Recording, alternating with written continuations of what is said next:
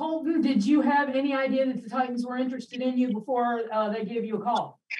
Yes, ma'am. I had, I got a couple coaches that coached at UT Martin that are now with the Titans, and I knew they had interest, but being drafted by them is, it's a dream come true. I didn't know that was going to happen.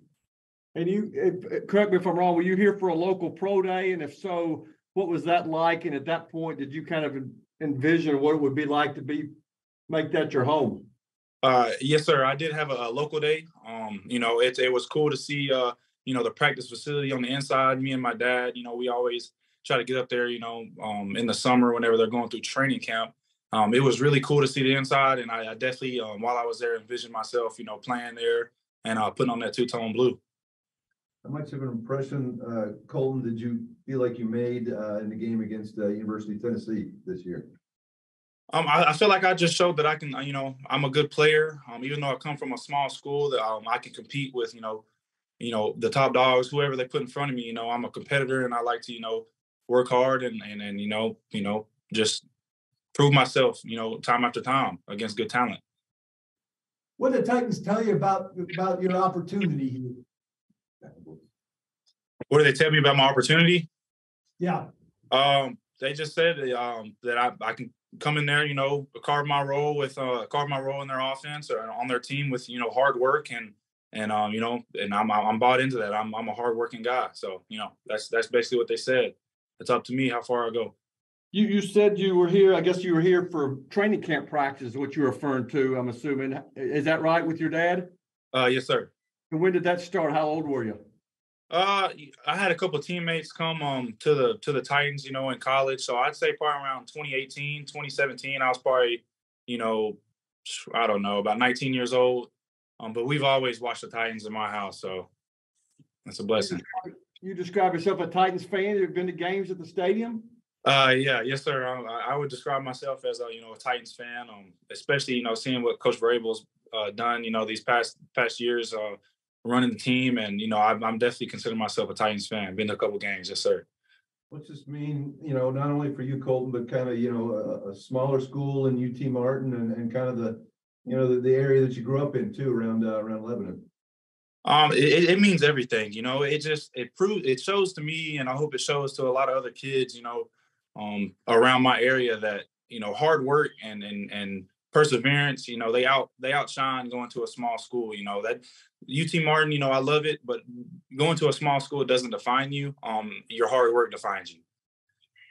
What would you say is your style of play as a receiver? Are you a guy who goes up and wins 50-50 balls? Are you more of a burner, a precise route runner? How would you describe your game? I would say I'm a deep threat. And get down, stretch the field. I make those contested catch. I'm a big body guy, so I like to use my body, to maneuver myself, around the DB and just and make those tough contested catches. Yeah. What's the best 40 you've run? It was a 4.41 or 4.40. Were you watching the draft today? Or were you kind of doing something else? Kind of what were you doing when you got the call? I had the draft on since 11. Yeah. It's been in my ear that I might go, later on, 6th or 7th round. And I've just been watching the whole time, being anxious and ready to see where I'm going to land. What have you been doing to kill the time between now and, ultimately getting drafted? Just watching around. I've done a lot of walking on my dad's property. I just, if I needed a break, I'd take a walk and clear my brain and let the nerves calm down. But I've been watching the draft, I've been watching. Did you grow? I mean, I know you went to Wilson Central High School. I mean, have you been here since you were a kid? Yes, sir. Born and raised. I was born in Lebanon, and I never left. So yeah, yes, sir. I was 24 years. And I know you got to do the work, but to have a chance to play for kind of your hometown team, high school buddies, people you grew up with, a chance to watch you. I mean, I can only imagine that's probably what you've dreamed about your whole life. It's awesome. It's awesome. I can't explain the feeling because I've never felt this before, but it's awesome. It's awesome. What have the texts been like? Who have you heard from? Oh man, my phone's been buzzing in my pocket the whole time. After they announced that pick, it's been buzzing in my pocket. I've talked to old coaches, a couple old teammates, high school teammates. It just, everybody. they've been hitting me up, so it's a blessing. Is it true that your dad is the fire chief in Lebanon? Yes, sir. He was the fire chief for about 12 years, I think. And he's recently retired. He's been retired for about 2 years now. What were your other options coming out of high school in terms of college football? So coming out of high school, I had Chattanooga, Richmond, Mercer, Furman, a lot of smaller FCS schools. Colton, when did you first believe that this sort of thing was possible for your career?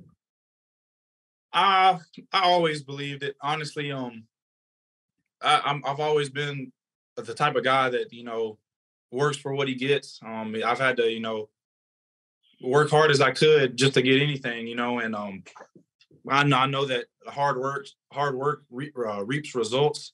And, through that belief, I knew that I could make it if I just wanted it and work for it hard enough, For a guy who wasn't at the combine, who played at a smaller school, just what did you do to stand out during this pre-draft process? I try to build my body and build my speed and just show up in the flashy areas. I've always been a strong guy, so getting 23 on bench, that kind of gave me a little spotlight, and then that vertical and the 40, I just put a lot of emphasis into making myself as athletic and as strong as I could before the draft. Did you visit any other NFL teams, or did any show interest in you?